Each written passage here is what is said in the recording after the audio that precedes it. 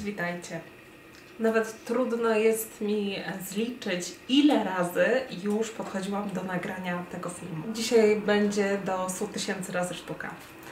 No bo jak wytłumaczyć Wam zasady pieczenia biszkoptu bez tego, czym jest gluten, bez tego, czym jest denaturalizacja białek? Podejrzewam, że po pierwszych 15 sekundach tego filmu większość z Was już umarłaby totalnie z nudów i nie przeszła dalej.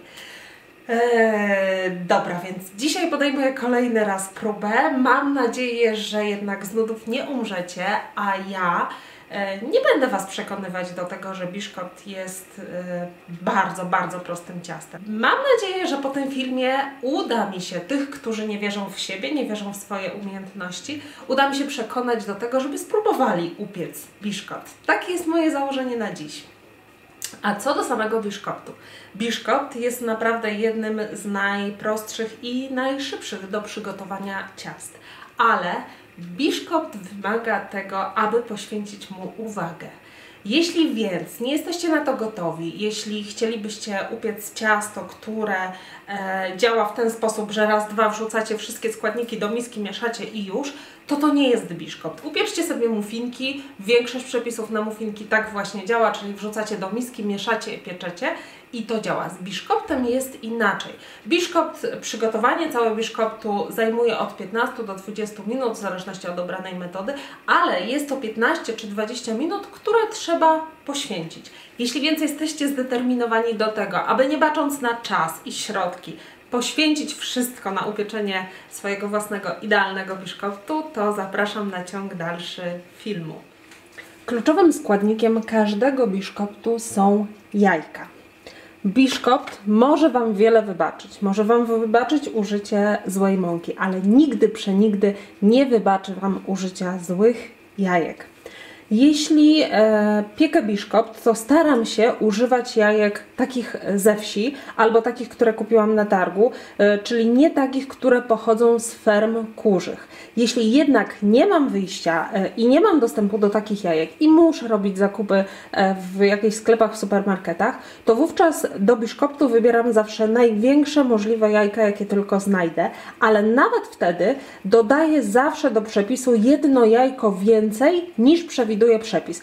Czyli jeśli na przykład w naszym podstawowym przepisie użyjemy 7 jajek, to gdyby moje jajka pochodziły ze sklepu, były takie z ferm kurzych, to dodałabym tych jajek 8, nie zmieniając pozostałych ilości składników. Jeszcze jedna bardzo ważna uwaga odnośnie jajek. Jajka powinny mieć temperaturę pokojową. I nie jest to żadne czary-mary albo jakieś wymysły powtarzane przez wszystkich blogerów kulinarnych po kolei. Chodzi po prostu o to, że to jajko w temperaturze pokojowej robi się rzadsze, a konkretnie białko, również trochę żółtko, robią się rzadsze. Dzięki temu dużo łatwiej jest wtłoczyć w białko powietrze, dzięki temu mamy większą objętość piany. Zauważcie, że gdybyście rozbili jajko wyjęte takie bezpośrednio z lodówki, to ono będzie troszkę wyglądało jak sadzone. Natomiast jeśli rozbilibyście jajko, które godzinę, 2 godziny postoi na blacie, to ono się po prostu rozpłynie, rozjechałoby się na wszystkie strony, ponieważ robi się rzadsze w sposób naturalny w temperaturze pokojowej. I my w tej chwili oddzielimy białka od żółtek. Jeśli nie macie wprawy, to polecam Wam robić tak, jak czasami robię, jeśli pamiętam, a mianowicie rozdzielam białka od żółtek w momencie, kiedy od razu bezpośrednio wyjmę jajka z lodówki. Wtedy te jajka jeszcze są takie zbite, to białko jest gęste, żółtko jest gęste i one są takie dużo łatwiejsze w oddzielaniu. Natomiast teraz moje jajka już dłuższy czas postały na blacie, więc na pewno będą dużo rzadsze, więc wymagają uwagi. Bardzo ważne, kolejna bardzo ważna rzecz jest taka, że żółtka nie mogą wpaść do miski z białkami tutaj. I nie jest to znowu jakiś wymysł, czy też jakiś zabobon. Sprawa jest bardzo prosta. Mianowicie piana z tłuszczem, z dodatkiem tłuszczu, a żółtko zawiera tłuszcz, nie ubije się tak, jak ubiłaby się czysta piana. I teraz pewnie co niektórzy powiedzą, w życiu nieprawda, ja próbowałam, wpadło mi żółtko, trochę wyjęłam, trochę zostało, piana się ubiła. Owszem, gwarantuję Wam, że piana się ubije, ale podkreślam, ona nigdy nie będzie miała takiej objętości, jak miałaby piana, do której nie wpadło żółtko. A w Biszkopcie o objętość piany chodzi, to jest ta nasza siła nośna, to jest coś, co buduje nam strukturę Biszkoptu i dzięki czemu nasze Biszkopty są duże. Więc jeśli wpadnie Wam tutaj odrobina żółtka, no to postarajcie się tak jak to jest możliwe najdokładniej usunąć to żółtko z białek. Nawet kosztem tego, że wyjmiecie troszkę więcej białka. Tutaj w żółtkach mogą się znaleźć białka, to nie jest problem, później się wymieszają. Natomiast ważne jest, aby w tej misie nie było nawet śladowej ilości żółtka. Do rozbijania jajek bardzo się przydaje ostry nóż. Dzięki temu nasze skorupki nie rozsypują się na boki, nie pękają i nie będziecie mieli mnóstwa skorupek w misce. Także ostry nóż jest bardzo przydatny.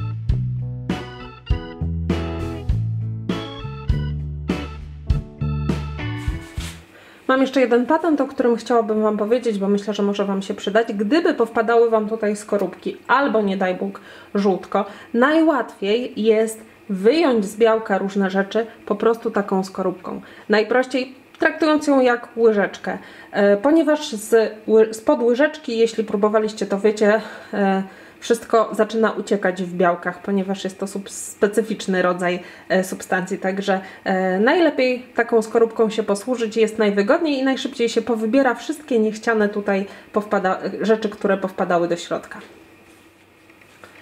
Biszkopt to, tak jak mówiłam, ciasto oparte na pianie. To jest jego siła nośna, to piana z białek decyduje o wysokości ostatecznej biszkoptu. Tak więc musimy poświęcić czas na to, aby tą pianę dobrze ubić. Poświęcenie czasu oznacza, że taką pianę ubijamy około 10 minut w sumie. Więc tak naprawdę, jeśli nigdy nie ubijaliście tak długo piany z białek, bo wydawało Wam się po pierwszych 2, 3, 4 minutach, że ona jest już gotowa, to myślę, że tutaj może być Wasz klucz, Wasz czynnik sukcesu tak naprawdę. Tak więc zapamiętajcie sobie, że taką pianę musimy ubijać około 10 minut. I teraz jeszcze jedna kwestia, a mianowicie do tej piany dodajemy cukier. Czyli podsumowując nasze składniki, mamy tutaj 7 jajek podzielonych i dodam do tego jeszcze szklankę cukru. Mam tutaj szklankę cukru, ale będę ją dosypywać etapami. Dlaczego w biszkopcie powinno się cukier do białek dodawać powoli? Białka zaczynam ubijać, czekam aż one zrobią się białe, aż zaczną się odznaczać tutaj łopatki miksera, widać, że ubiły się już na sztywno i wtedy powoli zaczynam dosypywać cukier. Dlaczego powoli? Owszem, możecie wsypać ten cukier od razu naraz, ale rola cukru w białkach polega na tym, żeby utrwalić pianę. On się powoli rozpuszczając oblepia dookoła tej piany, najogólniej rzecz ujmując, i powoduje, że ta piana robi się stabilna. W momencie, kiedy Wy wsypiecie naraz cały cukier, to on nie ma szansy się rozpuścić i mało tego, że tej piany za bardzo nie ustabilizuje na początku, to jeszcze pewnie część tej piany zniszczy, bo będzie to duża ilość cukru. Tak więc idea powolnego dosypywania cukru jest taka, aby ten cukier powoli się po prostu zdążył rozpuścić, zanim dosypiecie następną jego partię. Wtedy gwarantujecie sobie mocną, stabilną pianę, której nie zniszczycie, nawet jak będziecie dodawali do niej mąkę. Ja ubijam to powoli, będę teraz ubijać powoli białka, będę dosypywać powoli cukier. W momencie, kiedy zauważę, że moje białka są już takie ubite na sztywno, zacznę dosypywać cukier. Tak jak mówiłam, całość zajmie mi około 10 minut, a w międzyczasie przygotuję sobie jeszcze 2 szklanki mąki tortowej, które wymieszam z proszkiem do pieczenia, z 2 łyżeczkami proszku do pieczenia. O proszku będzie za chwilę, jak ubiję białka.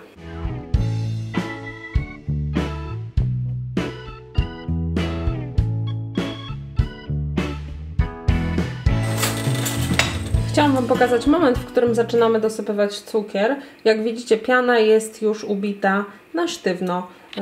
Mam nadzieję, że to widać. Jak pianę ruszę łyżką, to zostawia ona ślady, nie zasklepia się, tylko po prostu jest w takiej postaci, w jakiej ją tutaj naruszyłam. I w tym momencie powoli zacznę dosypywać sobie cukier.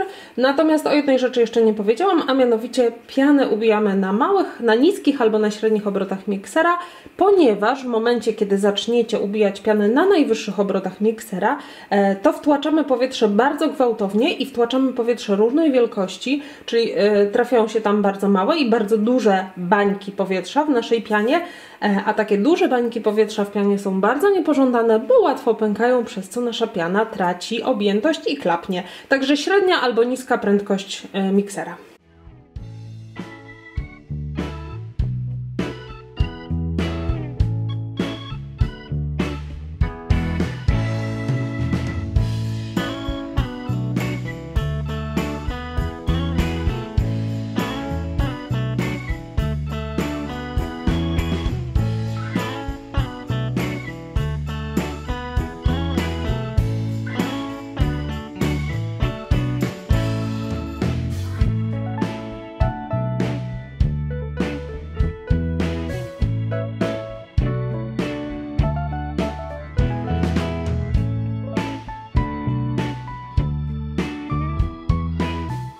Piana gotowa. I teraz zrobię jedną rzecz, a mianowicie dodam do tej piany mojej ubitej żółtka. Wrzucę je po prostu wszystkie naraz i ubijam, ale tutaj chodzi już tylko o to, aby żółtka ładnie rozeszły się w pianie, o nic więcej. Tak więc ubijamy na bardzo niskich obrotach, na najniższych możliwych, dosłownie przez chwilę, tyle ile potrzeba, aby żółtka się tam rozprowadziły ładnie w pianie. Nawet jeśli one nie będą bardzo dokładnie połączone z całą pianą, to nie ma znaczenia, bo później i tak się ładnie wymieszają w trakcie, jak będziemy mieszali mąkę.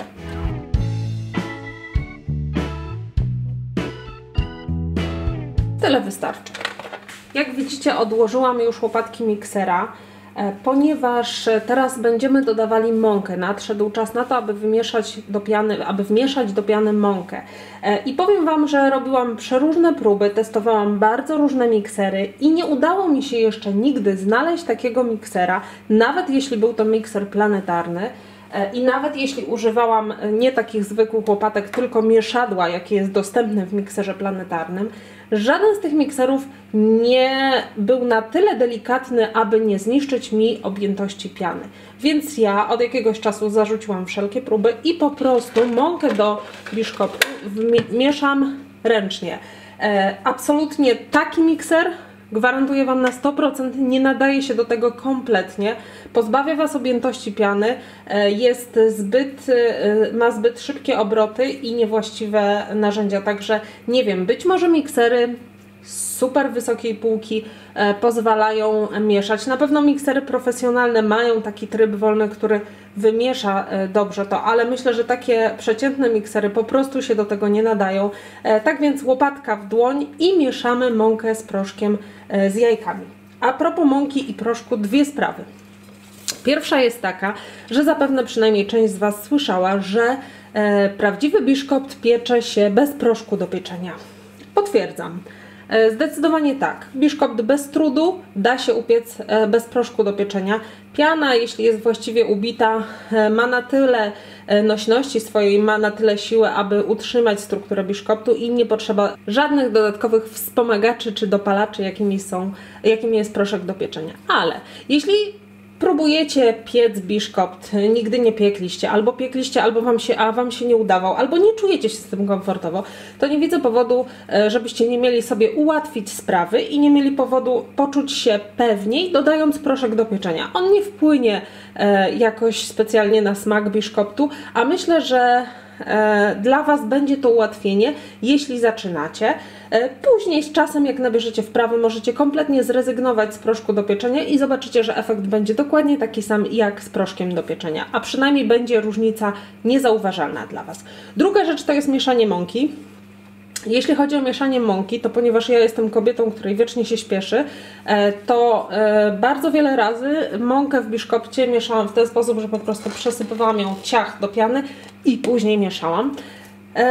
do czasu, kiedy spróbowałam innego sposobu, takiego sposobu, który jest zalecany przez większość ludzi, którzy się znają na ciastach i znają się na pieczeniu i znają się na biszkoptach, a mianowicie, żeby mąkę do biszkoptu, do piany dodawać stopniowo. No i okazało się, że jak zaczęłam tą mąkę dodawać stopniowo do piany, czyli po kilka łyżek, to ta mąka dużo szybciej się wymieszała z moją pianą niż w przypadku, kiedy dodawałam wszystko naraz, bo wydawało mi się, że będzie szybciej. Nic podobnego, wbrew pozorom, jeśli domieszacie mąkę etapami, to ona dużo szybciej się rozejdzie po pianie niż taka właśnie wsypana hurtem naraz, a nam chodzi właśnie o to, aby jak najszybciej tą mąkę wymieszać, ponieważ im dłużej mieszamy, tym więcej nam powietrza ucieka z piany.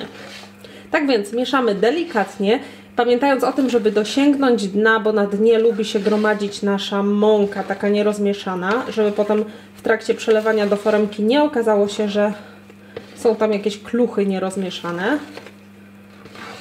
Mieszamy powoli, delikatnie i dosypujemy kolejne partie mąki.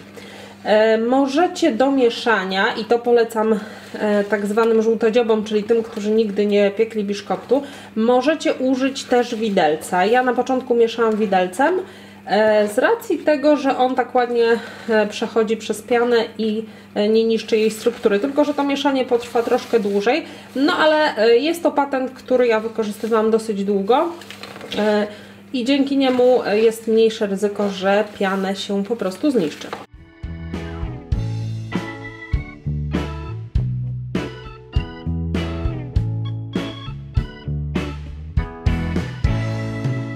Mąka wymieszana. Na koniec powiem Wam o jeszcze jednym składniku biszkoptu, który możecie użyć, ale nie musicie. Otóż jest nim olej. Mam tutaj 7 łyżek oleju dokładnie. I teraz tak, olej dodajemy do biszkoptu po to, aby biszkopt zachował wilgoć w środku. Generalnie dodatek tłuszczu do ciast powoduje, że ciasta są bardziej wilgotne, najoględniej rzecz ujmując. W biszkopcie po prostu biszkopt będzie bardziej wilgotny, mniej suchy. Myślę, że jest to właściwość przydatna tym, którzy zaczynają przygody z biszkoptami, ponieważ wtedy eliminuje ryzyko, taki tłuszcz dodany eliminuje ryzyko tego, że po prostu przesuszycie swój biszkopt albo przez to, że za długo ubijaliście pianę, albo przez to, że za długo piekliście biszkopt, więc wtedy on będzie po prostu odporny na takie niedoskonałości, które możecie później z czasem wyeliminować w miarę jak będziecie nabierali doświadczenia. Także wszystkim, którzy zaczynają przygodę biszkoptową, polecam dodanie właśnie 7 łyżek oleju, dzięki czemu Wasz biszkopt będzie po prostu delikatniejszy i mniej suchy. I tyle wystarczy. Zasada z biszkoptem jest prosta, mieszamy tylko tyle, ile to konieczne, ani jednego ruchu więcej. A tutaj mam foremkę o średnicy 26 cm, może być to również foremka 28 cm, wyjdzie podobnej wielkości biszkopt. I jak widzicie, mam nadzieję, że to widać, mam wysmarowane wyłącznie dno foremki, co jest mega istotne przy biszkopcie, ponieważ biszkopt musi mieć szansę tutaj przyklejenia się do tych brzegów i wspinania się, trochę jak po drabinie. No może przesadzam z tą drabiną, ale generalnie biszkopt potrzebuje się przyczepić tutaj do brzegów po to, żeby rosnąć. W momencie, kiedy byście posmarowali te brzegi, to myślę, że wyszłoby Wam coś na wzór kopca kreta, ponieważ ten brzeg biszkoptu by się po prostu troszeczkę odsunął od tych posmarowanych rantów i stworzyłby taki, myślę, swoistego rodzaju kopiec, ponieważ takie odsunięcie wpłynie też na temperaturę środka i na to, jak się biszkopt upiecze. A skoro jesteśmy przy temperaturze, przelewając opowiem Wam, mam nagrzany już piekarnik do temperatury 160 stopni. Nie ma potrzeby piec biszkoptu w wyższej temperaturze. Jeśli się zastanawiacie, dlaczego Wasze biszkopty rosną z górką, nawet jeśli nie smarujecie brzegów, bo wiecie, że nie wolno, natomiast po upieczeniu macie taki biszkopt, to jest to wynik zbyt wysokiej temperatury piekarnika. Sprawa jest mega prosta. Chodzi o to, że w momencie, kiedy rąbniecie, powiem brzydko, Wasz biszkopt mocną temperaturą, on bardzo szybko spiecze się w miejscach, gdzie ta temperatura dotknie go po raz pierwszy, czyli na bokach. ale w środku zaczynają się wytwarzać w trakcie, jak dochodzi do nich temperatura, gazy, które podnoszą ciasto do góry.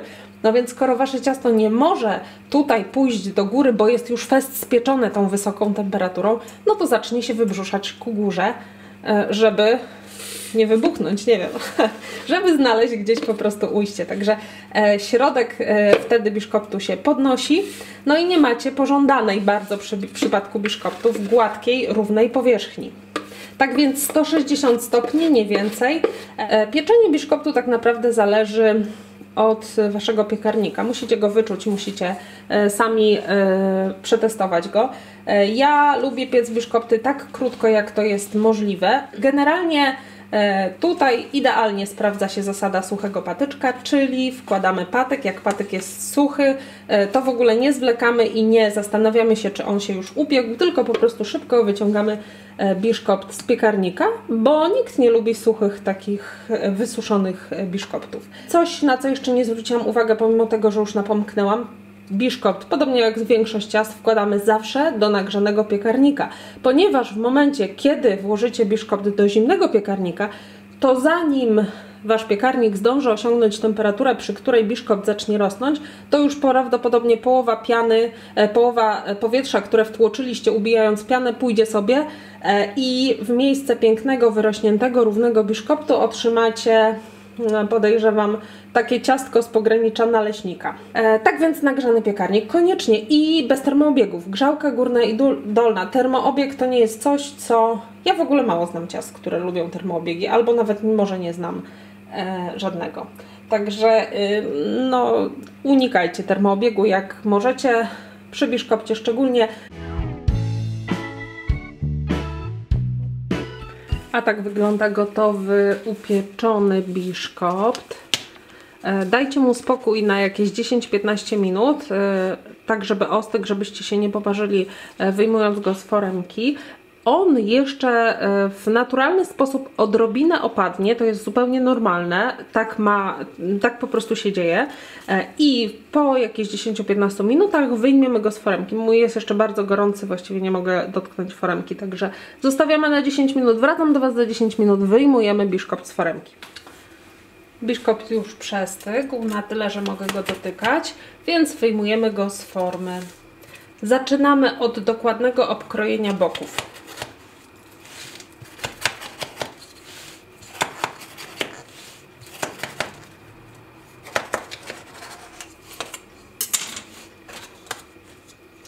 A teraz odwrócimy go.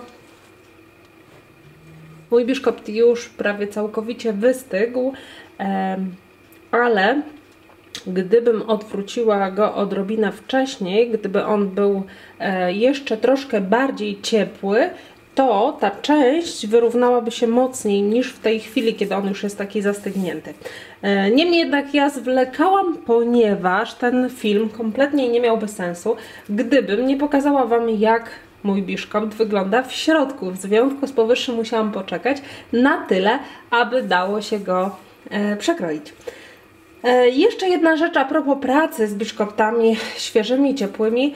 Biszkopt musi całkowicie być przestudzony. I jeśli macie taką możliwość, to doradzam wam, abyście biszkopt upiekli co najmniej dzień, a najlepiej tak około 2 dni przed planowanym robieniem tortu. Ponieważ z takim biszkoptem, który jest już lekko podsuszony, jest taki bardziej stabilny, dużo łatwiej się pracuje, dużo łatwiej się go przecina, dużo łatwiej się go przekłada. On będzie i tak nasączony w większości tortów, albo we wszystkich, więc tak naprawdę ta jego świeżość nie ma znaczenia, a naprawdę ułatwi pracę, szczególnie tym, którzy na przykład nie mają wprawy w jego przecinaniu. Ja mam teraz bardzo ostry nóż, ale podejrzewam, że skoro jest tak świeży, to i tak trochę będzie się ciągnął za nożem i zwijał.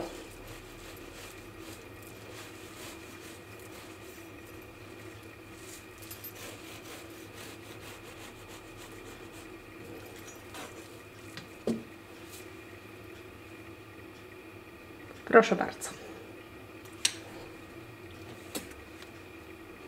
Mam nadzieję, że przynajmniej część z was przekonałam do tego, że jesteście w stanie upiec biszkopt i że nie jest to żadne magiczne ciasto dostępne tylko dla wybranych, posiadających wyższy krąg wtajemniczenia. Czekam w Waszych komentarzach na informacje, jak Wam poszło. A dokładny przepis, jak zwykle, znajdziecie na orchideli.com. Link do przepisu wrzucam w opisie pod tym filmem. Zachęcam Was do zajrzenia na moją stronę, ponieważ oprócz samego przepisu znajdziecie tam również przepisy na większe i mniejsze blaszki w różnych proporcjach tego samego biszkoptu, jak również znajdziecie tam materiały do wydrukowania, z taką gotową ściągawkę Orchideli do wydrukowania z tym właśnie przepisem.